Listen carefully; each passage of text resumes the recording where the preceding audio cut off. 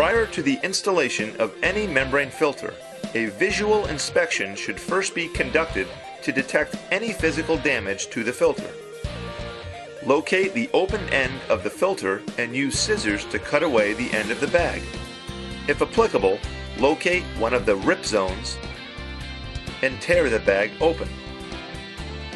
Skin contact with the filter is to be avoided, so be sure to handle the filter through the bag throughout the entire installation process. Or, if easier, handle the filter with laboratory gloves and immediately dispose of the filter bags. Be sure the O-rings are not cracked, gouged, or deformed, and they are properly seated in the filter connector grooves. When ready to install, first wet the filter O-rings for several seconds with sterile water, or isopropyl alcohol, depending upon the application and customer regulations. Rotate the filter to ensure all surfaces are wet. Because sufficiently wet filter O-rings are instrumental to proper installation into the housing base, it is imperative to install the filter into the housing base immediately after wetting the O-rings. To do so, hold the open end of the filter over an available receptor on the housing base. Be sure that the tabs on the filter connector are positioned such that they will not interfere with the housing brackets when the filter is lowered into the receptor. Note that it is critical to keep the filter in a position perpendicular to the housing base throughout the installation process.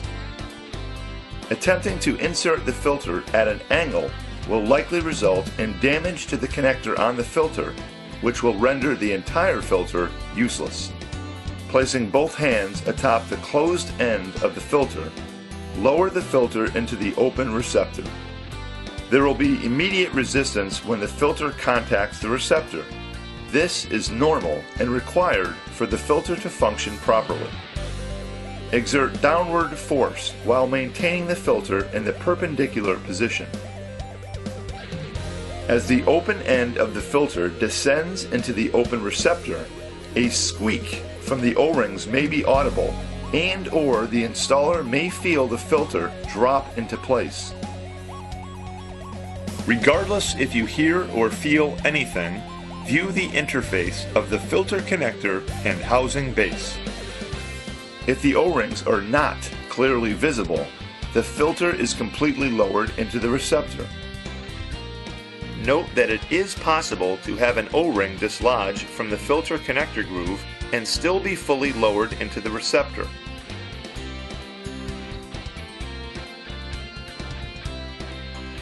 In more obvious cases of a dislodged O-ring, the O-ring will be partially visible and the filter not be completely lowered into the receptor. Both examples will cause fluid bypass and are likely the direct result of failure to maintain the filter in the perpendicular position when lowering into the receptor. In either instance, the O-rings are likely damaged and both should be replaced, regardless of any evidence of physical damage.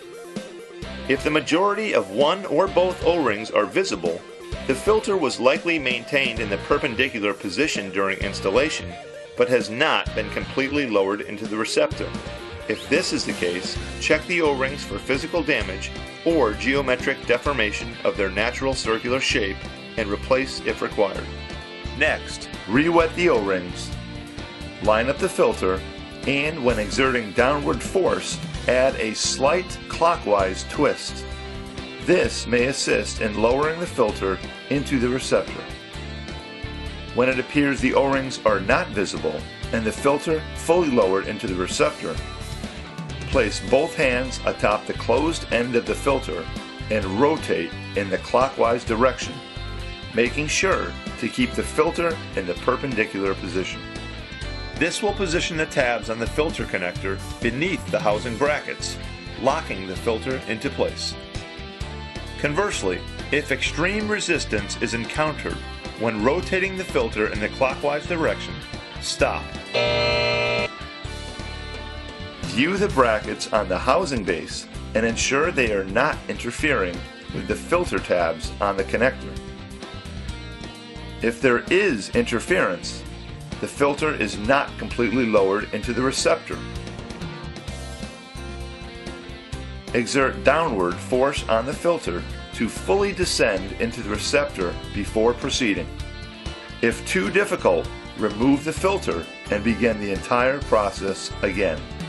To recap, ensure the O-rings are wet. Position the filter with the open end downward over an available receptor on the housing base with the tabs on the filter connector positioned away from the housing brackets. Exert downward force on the closed end of the filter while ensuring it remains perpendicular to the housing base.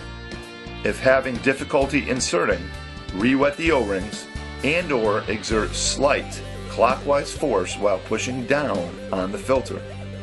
Ensure the tabs on the filter connector are beneath the brackets on the housing base. The filter is now properly installed into the housing and ready for use. If more specific detail regarding any part of this video is required, please contact 3M Purification Technical Support.